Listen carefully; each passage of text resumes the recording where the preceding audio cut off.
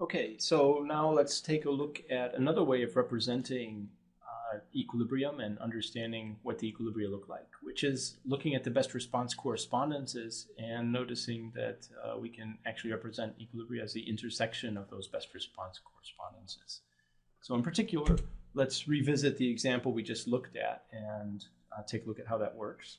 So in particular, in terms of equilibria in the war of attrition game that we looked at, with these particular payoffs, we had two pure strategy Nash equilibria, one mixed strategy Nash equilibrium, where the row player stayed with probability 1/3 and the column player stayed with probability 3/5.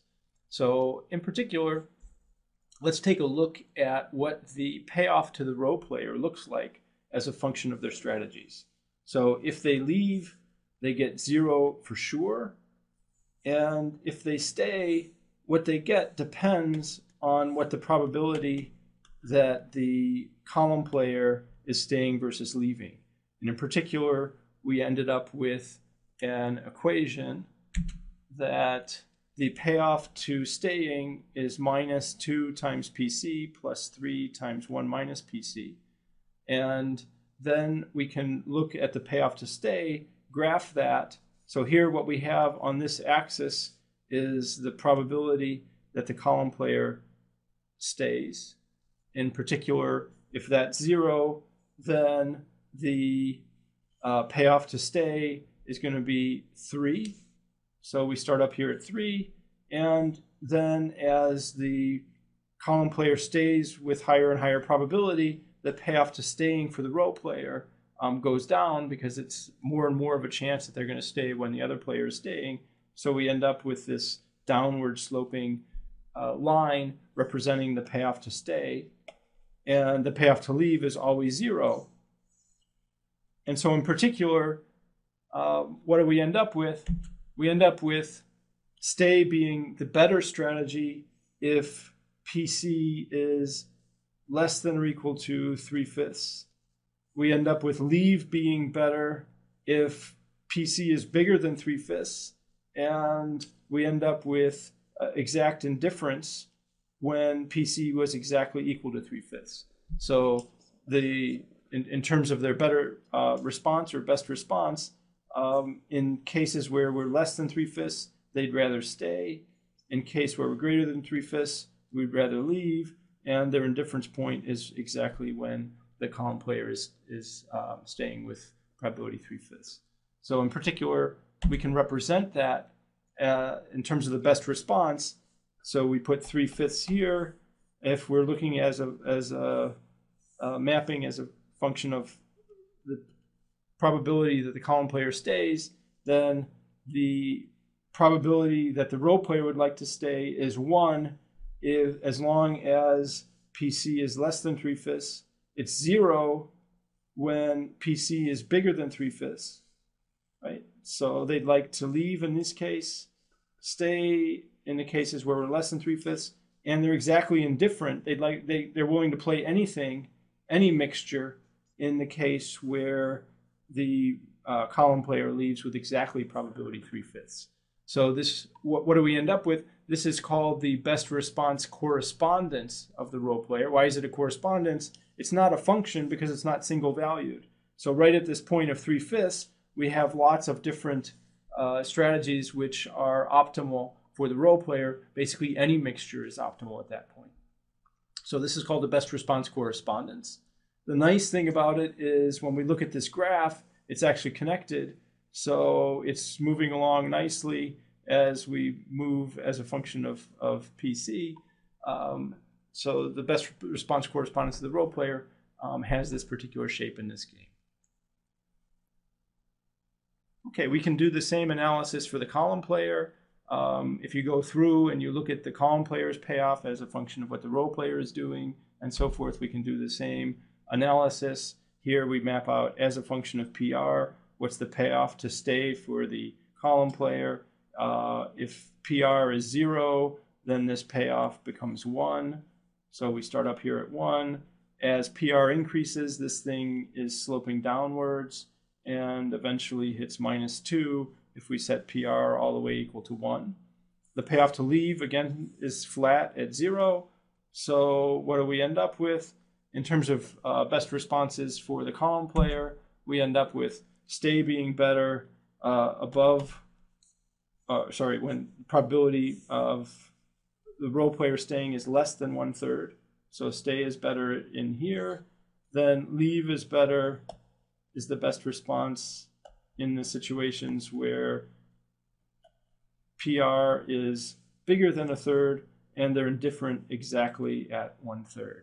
So we can go through, we map out the best response of the column player. It's similar to what we just saw for the row player, except their indifference point is now 1/3 instead of 3/5, and that just represents the slight difference in the payoffs that we have in this matrix. We also have the best response of the row player as a function of what the column player is doing. So we have both best responses, and let's now put them together on one graph. So what we'll do is we'll keep track of the row player's probability of stay, so probability that row stays. And on the vertical axis, we'll keep track of the probability that the column player stays. So we want to put both of these best response correspondences on the same figure. And we already have the right axes, PR on the horizontal axis and PC on the vertical axis for the best response of the column player. But when we look at what we have for the row player, we have these two axes reversed from what we'd like to have on this figure where we put them both together. So what we're going to have to do is take the best response correspondence that we calculated for the row player and just flip it so the axes are reversed. Okay, so all we're going to do is take this figure and we'll just flip it over so that now we have the probability that the row player stays as a function of what the column player is doing, but we're having this on the horizontal axis and this on the vertical axis, so we've just flipped the row player's best response so that we have them both on the same figure. So now we can superimpose what the row player's best response looks like with the column player's best response. So we have what the row player is doing as a function of the column, what the column player is doing as a function of the row, both on the same figure. And equilibrium points are going to be where both players are best responding at the same time. So what does that mean? That means we have to be on both of these best response correspondences at the same time. So the equilibrium points are points of intersection of these best response correspondences. So here we have 3 different points of intersection, one up here, one here, and one here. So we end up having 3 equilibria in this game. And indeed, they correspond to the equilibrium where the row player row stays, column leaves. We have the reverse, so column stays. And then we have the mixed strategy equilibrium in the middle here, where they're randomizing with different probabilities, reflecting the fact that the payoffs in this game are slightly asymmetric. So putting the best response correspondences on this figure allows us to see the equilibria directly and find them just in terms of looking for intersection points of the best response correspondences. Now, obviously, this technique of drawing this out is a little bit special. In 2x2 games, it's quite easy to do. As we hit more dimensions, it's going to be a little more difficult to do this directly. But conceptually, it helps us understand what the structure of equilibria look like. Okay, so let's take a look at a slightly different structure. So actually, one thing you'll notice in this game is that the equilibria are sort of sloping downward in the sense that it's sort of an anti-coordination game. We should have one player staying and the other one leaving, or vice versa, and the mixture is somewhere in between that. We can also look at a coordination game and see what the structure looks like in that setting instead. So let's take a look at a very simple coordination game. So this is a game where we have 2 technologies, say an old technology, which gives each player a payoff of 1 if they both use it. A new technology, which is the superior technology, gives each player a payoff of 2. If they miscoordinate and they don't have the same technologies, they can't talk to each other, for instance, they each get a payoff of 0. So very simple technology adoption coordination game. We can take a look here at the payoffs to a given player. So here there's a symmetric structure to the game, so we just have to calculate the best response correspondence for one of the players, and that'll be enough. So we can keep track of what happens to, say, the payoff to the row player as a function of the probability that the column player plays old. So let's let PC be the probability that the column player is playing old. 1 minus PC then will be the probability that the column player plays new. So what's going to be the payoff to playing old? The payoff to playing old for the row player would just be 1 times PC plus 0 times 1 minus PC. So they're just getting PC. And the payoff to new, we've got 0 times this, 2 times 1 minus PC. Right? So we've got these two payoffs. We can graph those out. So the payoff to old is just PC. The payoff to new was 2 times 1 minus PC. So this goes down in PC, this goes up. Remember, PC is the probability that the column player is playing the old technology. So what does that tell us? Here, the new technology is better if the probability that the column player is playing using the old technology is less than 2/3. Old is better if the probability that they're using the old technology is bigger than 2/3, and they're exactly indifferent at a probability of 2/3. How do you get that? Well, you're just putting the two payoffs together. This is PC, this is 2 times 1 minus PC. Find the point where those two things are indifferent, and you'll get an answer here of 2/3. So that gives us a figure in terms of the payoffs, and now we translate that into the best response. So below 2/3, new is better. Exactly at 2/3, they could play any probability on old for the row player would be fine. And then above 2/3 on the other player playing old, then old is better, right? So if the other, say the column player is playing old, then this is the best response of the row player. Okay. So if we put those together, we can put that together on the same curve. Here we've got the best response correspondence we just had. For the other player, we just flip it over across the axes. We get the best response for the other. What do we find here? Again, for equilibrium points, both players have to be best responding at the same time. So we're looking for intersection points on the best response correspondences.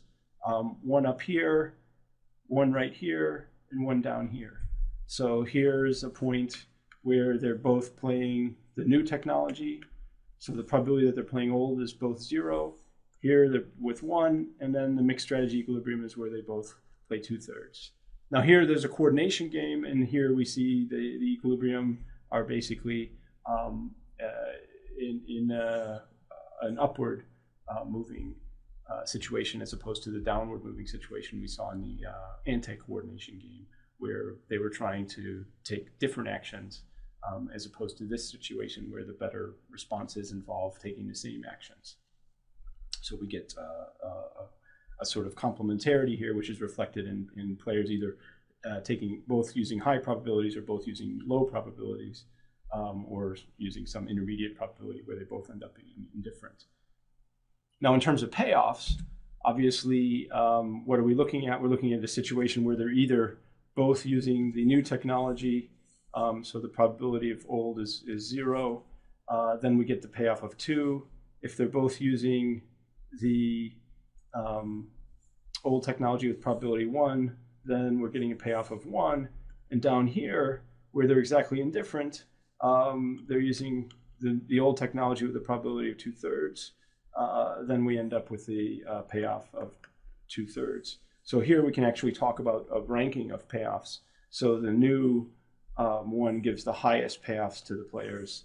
The old gives an intermediate payoff, and the mixed strategy gives the worst payoff to the two players, where they actually only get a payoff of 2/3 because there's a substantial chance that they end up mismatching their technologies and end up not getting any payoff at all.